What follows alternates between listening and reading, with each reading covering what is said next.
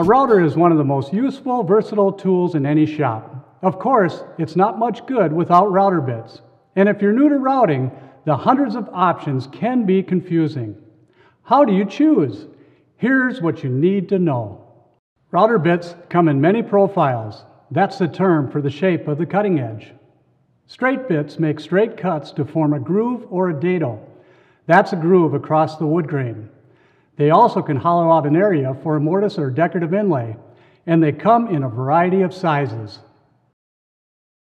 Rabbeting bits are guided by a pilot bearing at the tip, and they're designed to cut a rabbet or shoulder in the edge of a workpiece, often to join it to another piece.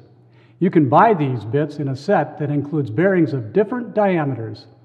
That means you can cut rabbets of different sizes with a single bit.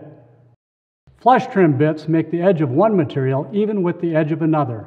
You use this type of bit to trim laminate flush with the material underneath or to route multiple identical pieces with a pattern.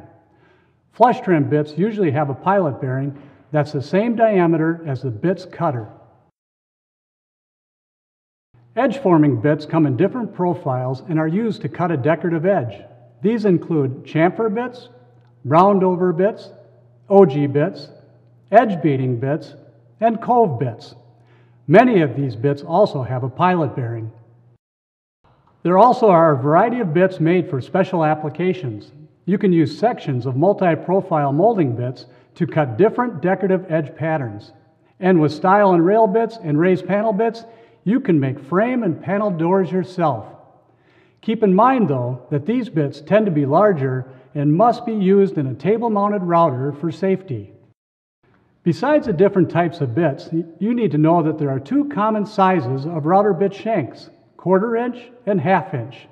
Many routers come with collets for both sizes, but some accept only 1/4 inch bits. Whenever possible, use bits with 1/2 inch shanks. You'll get less vibration and they typically produce a smoother cut. Most router bits have solid carbide cutters or carbide tipped cutters, which are harder than high-speed steel and will hold an edge a lot longer, but they're also more brittle, so handle them carefully. You don't want to drop them. Here at Rockler, we offer our own line of router bits designed for the serious woodworker. They're made with thick, high-quality carbide and sharpened with diamond abrasives. They're also precision balanced and have a non-stick coating to prevent resin buildup. To make it simple for beginners, we offer a 5-piece carbide tip starter set that includes a rabbeting bit with 4 bearings, a straight bit, a roundover bit, a chamfer bit, and a Roman Ogee bit. All have sturdy 1/2 inch shanks. We also have sets of straight bits in the most common diameters and a 3-piece set matched to the actual thickness of standard plywood. We're confident that Rockler router bits will provide safe and smooth cutting for a very long time. That's why we back our bits with an unconditional guarantee. If you're not completely satisfied, return them for a refund or replacement. If you have more questions, contact our technical experts or your local Rockler store. You can also check out our catalog or go online at rockler.com. Rockler Quality Router Bits. Another way we help you create with confidence.